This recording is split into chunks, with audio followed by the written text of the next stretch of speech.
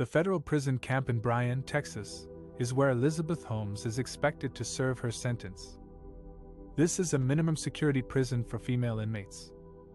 It is operated by the Federal Bureau of Prisons, a division of the United States Department of Justice. The prison is located 95 miles northwest of Houston and 165 miles south of Dallas. It has a capacity of 630 inmates.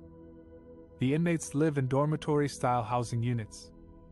They have access to recreational facilities, such as a gym, a library, and a softball field. The prison offers various programs and services to the inmates.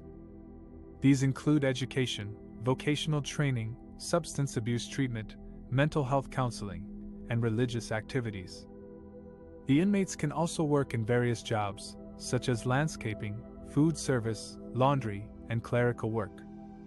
The prison has a visiting schedule and procedures that visitors must follow.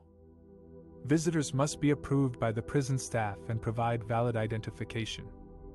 They must also follow the dress code and the rules of conduct. Visitors are allowed to bring only certain items, such as money, medication, and baby items. The prison has a mail system that inmates can use to send and receive letters and packages. However, all mail is subject to inspection and screening by the prison staff. Inmates can also receive money from their family and friends through electronic funds transfer or postal money order.